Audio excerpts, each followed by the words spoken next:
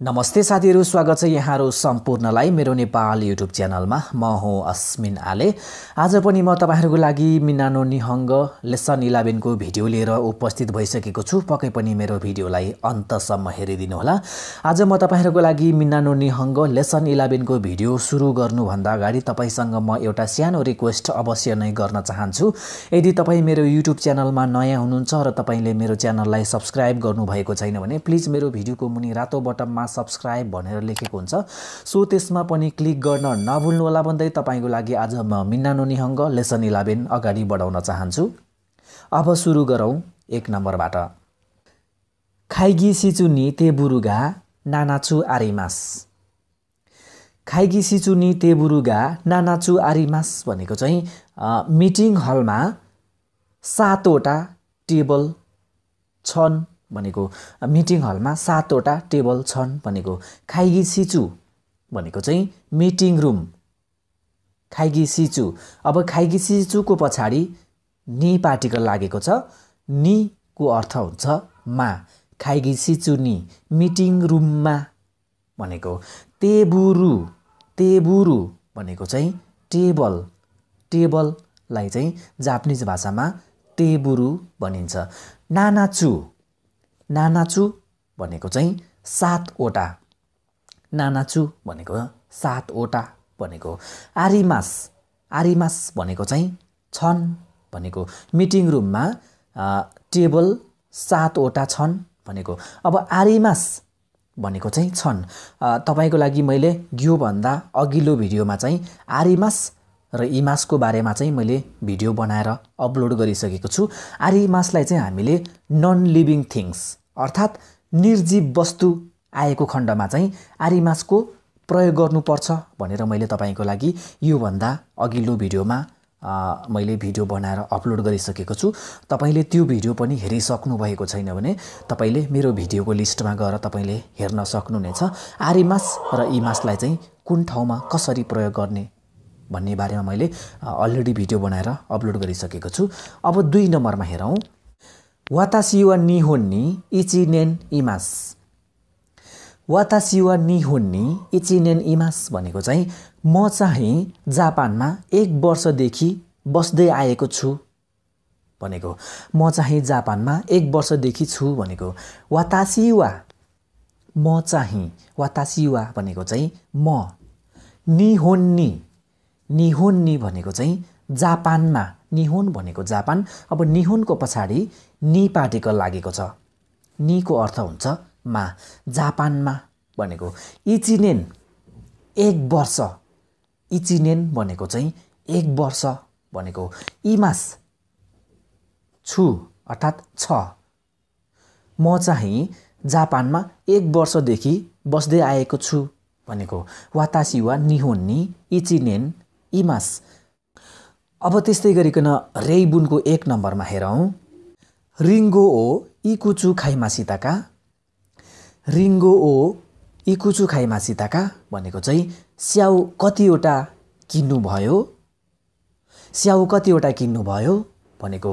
Ringo स्याउ। Ringo भनेको चाहिँ स्याउ। इकुचु कतिवटा। इकुचु भनेको चाहिँ कतिवटा। अब तपाईले कुनै पनि गोलाकार वस्तुलाई चाहिँ कतिवटा छन् भनेर तपाईले क्वेशन गर्नु पर्यो भने चाहिँ इकुचु को प्रयोग गर्नुपर्ने हुन्छ। कतिवटा छन् भनेर तपाईले कुनै पनि गोलाकार वस्तुलाई चाहिँ कतिवटा छन् भनेर तपाईले क्वेशन गर्नु पर्यो भने चाहिँ इकुचु भनेर तपाईले क्वेशन गर्नुपर्ने हुन्छ।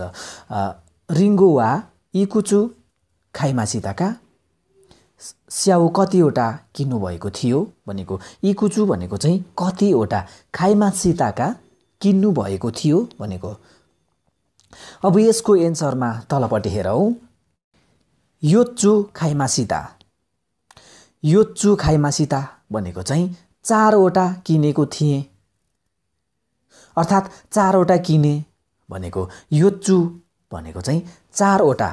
कुनै पनि गोलाकार वस्तु कसरी काउन्ट गर्ने भन्ने बारेमा मैले तपाईको लागि अलरेडी भिडियो बनाएर अपलोड गरिसकेको छु। 1 देखि 100 सम्म कसरी काउन्ट गर्ने गोलाकार वस्तुहरू जस्तै स्याउ सुन्तला अन्डा बन्दागोबी यी यस्ता सामानहरूलाई चाहिँ कसरी काउन्ट गर्ने भन्ने बारेमा मैले तपाईको लागि अलरेडी भिडियो बनाएर अपलोड गरिसकेको छु। तपाईले त्यो भिडियो पनि हेरिसक्नु भएको छैन भने मेरो भिडियोको लिस्टमा गएर तपाईले अवश्य नै हेर्न सक्नुहुनेछ। योच्चु भनेको चाहिँ 4 वटा खाइमासिता किनेको थिए अर्थात् किने भनेको। अब त्यस्तै गरिकन रेइबुनको 2 नम्बरमा हेरौं। हाचिजिउ एन्नो कितेओ गोमाइतो हागाकी हो निमाई खुदासाई। हाचिजिउ एन्नो कितेओ गोमाइतो हागाकी हो निमाई खुदासाई भनेको चाहिँ 80 येनको स्ट्याम्प 5 वटा पोस्ट कार्ड 2 वटा दिनुहोस् भनेको। हाचिजिउ एन्नो भनेको चाहिँ 80 येनको किते भनेको चाहिँ स्ट्याम्प किते भनेको चाहिँ स्ट्याम्प गोमाई 5 वटा हागाकी भनेको चाहिँ पोस्ट कार्ड हागाकी पोस्ट कार्ड निमाई भनेको चाहिँ 2 वटा निमाई भनेको चाहिँ 2 वटा। अब कुनै पनि पातलो वस्तु काउन्ट गर्दाखेरि चाहिँ कुनै पनि पातलो वस्तुलाई चाहिँ काउन्ट गर्दाखेरि चाहिँ अब हामीले माई लगाउनु पर्ने हुन्छ है। एउटा 2 वटा 3 वटा 4 वटा 5 वटा 6 वटा गर्नु पर्यो भने चाहिँ हामीले नम्बरको पछाडी माई लगाउनु पर्ने हुन्छ। निमाई भनेको चाहिँ 2 वटा खुदासाई दिनुहोस् भनेको। अब यसको एन्सर तलपट्टि हेरौं। हाई जेनबुदे गोह्याकु एन्देश। हाई जेनबुदे गोह्याकु एन्देश भनेको चाहिँ जम्मा 500 येन हो भनेको है। जम्मा 500 येन भयो भनेको। हाई भनेको चाहिँ हाई को अर्थ हुन्छ जेनबुदे भनेको चाहिँ टोटल जम्मा गोह्याकु एन्देश 500 येन भयो भनेको। 500 येन भयो भनेको। गोह्याकु भनेको चाहिँ 500 येन भनेको चाहिँ जापानिज पैसा जस्तै हामीले नेपालीमा रुपियाँ 500 रुपियाँ भने जस्तै गोह्याकु एन्देश 500 येन भयो भनेको। अब त्यस्तै गरिकन रेइबुनको 3 नम्बरमा हेरौं। फुजी दाइगाकु नि गाइकोकु जिन्नो सेन्साइगा इमास्का। फुजी दाइगाकु नि गाइकोकु जिन्नो सेन्साइगा इमास्का भनेको चाहिँ फुजी दाइगाकु फुजी युनिभर्सिटीमा चाहिँ विदेशी टिचर हुनुहुन्छ। फुजी युनिभर्सिटीमा विदेशको टिचर हुनुहुन्छ भनेको। फुजी दाइगाकु भनेको चाहिँ फुजी युनिभर्सिटी जापानको फुजी युनिभर्सिटी भनेको। फुजी दाइगाकुको पछाडी यहाँनिर नि पार्टिकल आएको छ। नि को अर्थ हुन्छ मा। गाइकोकु जिन भनेको चाहिँ विदेशी नागरिक भनेको। गाइकोकु जिन विदेशी भनेको विदेशी। अब यहाँनिर गाइकोकु जिनको पछाडी नो पार्टिकल लागेको छ। विदेशको भने हो विदेशको। सेन्सेई टिचर सेन्सेई भनेको चाहिँ टिचर विदेशको टिचर भनेको। इमास्का हुनुहुन्छ। फुजी दाइगाकुमा चाहिँ विदेशको टिचर हुनुहुन्छ भनेको। अब यसको एन्सरमा हेरौं। हाई सान्निन इमास मिन्ना अमेरिका जिन देश। हाई सान्निन इमास मिन्ना अमेरिका जिन देश भनेको चाहिँ 3 जना हुनुहुन्छ सबै अमेरिकन नागरिक हो भनेको। हाई भनेको चाहिँ सान्निन 3 जना। सान्निन भनेको चाहिँ 3 जना। इमास को अर्थ हुन्छ छ अर्थात् हुनुहुन्छ। अब मिन्ना भनेको चाहिँ सबैजना। मिन्ना को अर्थ हुन्छ सबैजना। अमेरिका जिन देश सबैजना चाहिँ अमेरिकन नागरिक हो। अमेरिका जिन भनेको चाहिँ अमेरिकन नागरिक। जिन को अर्थ हुन्छ नागरिक। जस्तै हामीले नेपाली नागरिक भनेर भन्नु पर्यो भने चाहिँ नेपारू जिन। अब देशको पछाडी जिन लागेपछि चाहिँ जुन देशको पछाडी जिन लागेको छ हो त्यही देशको चाहिँ नागरिक हो भनेर हामीले बुझ्नुपर्ने हुन्छ। अमेरिका जिन भनेको चाहिँ अमेरिकन नागरिक हो भनेको। अब त्यस्तै गरिकन 4 नम्बरमा हेरौँ, क्यौदाई वा नान्निन देश का? क्यौदाई वा नान्निन देश का भनेको चाहिँ दाजुभाइ र दिदीबहिनी कतिजना हुनुहुन्छ? दाजुभाइ र दिदीबहिनी कतिजना हुनुहुन्छ भनेको। क्यौदाई भनेको चाहिँ दाजुभाइ र दिदीबहिनी, दाजुभाइ र दिदीबहिनी भनेको। नान्निन कतिजना, नान्निन भनेको चाहिँ कतिजना भनेको। जस्तै कतिजना भनेर भन्नु पर्दाखेरि चाहिँ नान्निन भन्नु पर्दो रहेछ भनेर तपाईँले यसरी बुझ्नुपर्ने हुन्छ। नान्निन देशका कतिजना हुनुहुन्छ? अब यसको एन्सरमा हेरौँ, योनिन देश। योनिन देश भनेको चाहिँ 4 जना हुनुहुन्छ भनेको। योनिन भनेको चाहिँ 4 जना। आनेगा फुतारितो आनिगा हितोरी इमास। आनेगा फुतारितो आनिगा हितोरी इमास भनेको चाहिँ दिदी 2 जना र दाई 1 जना हुनुहुन्छ भनेको। अब 5 नम्बरमा हेरौँ, इस्यु खान्नी नान खाइते निसुओ सिमासका? इस्यु खान्नी नान खाइते निसुओ सिमासका भनेको चाहिँ 1 हप्तामा कति पटक टेनिस खेल्नुहुन्छ?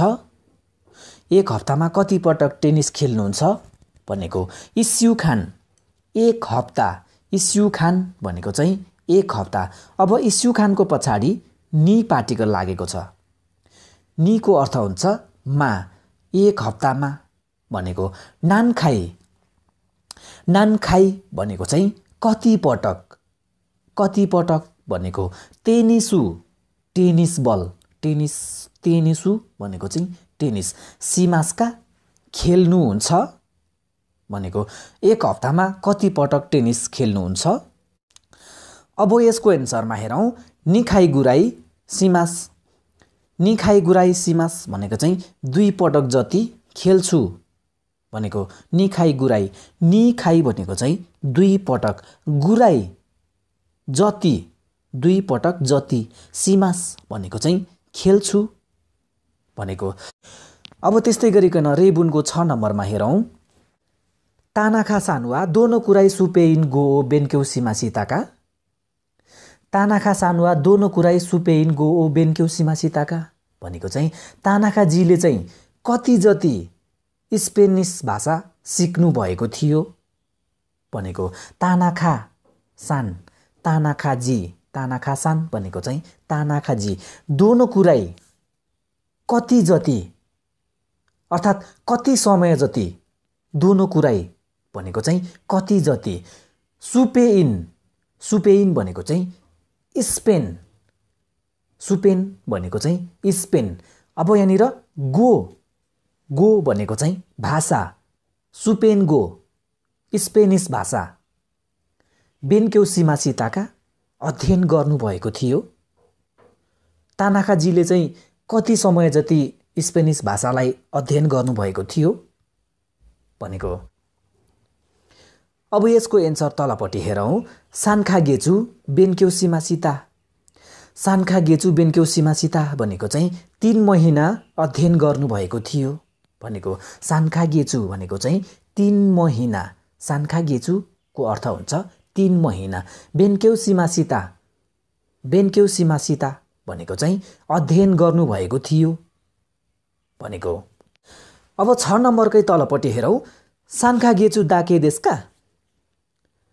सान्खा गेचु दाके देशका भनेको चाहिँ 3 महिना मात्रै हो, अर्थात् 3 महिना मात्रै भनेको। सान्खा गेचु 3 महिना, सान्खा गेचु भनेको चाहिँ 3 महिना।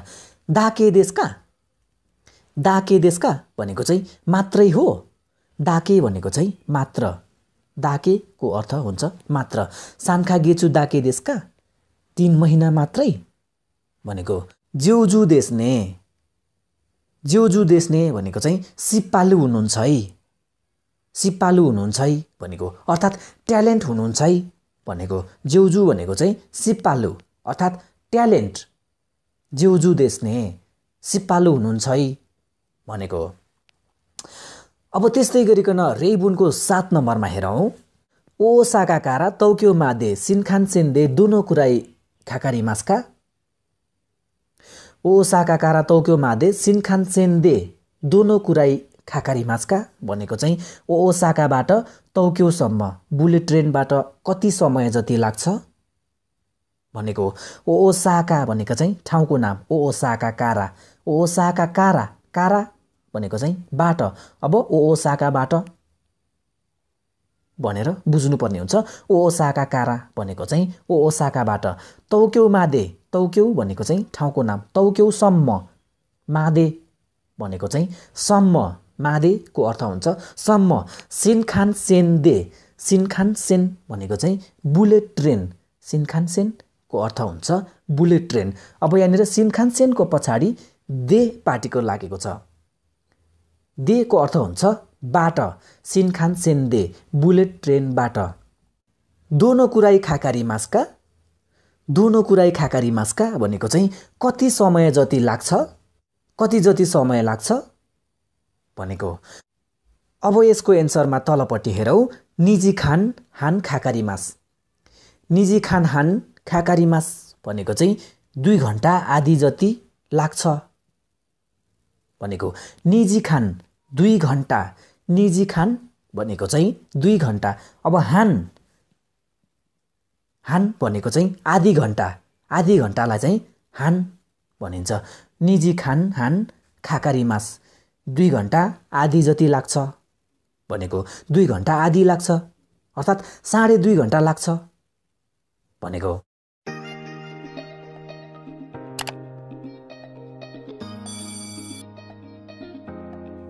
आजको मिनानो निहंग लेसन 11 को भिडियो पनि यति नै रहेको छ। तपाईहरुलाई मेरो भिडियो कस्तो लाग्यो? यदि तपाईलाई मेरो भिडियो राम्रो लागेमा लाइक शेयर अनि कमेन्ट पनि अवश्य नै गर्नुहोला र यदि तपाई मेरो युट्युब च्यानलमा नयाँ हुनुहुन्छ र तपाईले मेरो च्यानललाई सब्स्क्राइब गर्नुभएको छैन भने प्लिज मेरो भिडियोको मुनि रातो बटनमा सब्स्क्राइब भनेर लेखेको हुन्छ सो त्यसमा क्लिक गर्न नभुल्नुहोला भन्दै फेरि पनि म तपाईहरुको लागि जापानिज बेसिक ल्याङ्ग्वेजका अरु पनि नयाँ भिडियोहरु लिएर आउने बाचाका साथ आजको लागि बिदा हुन चाहन्छु।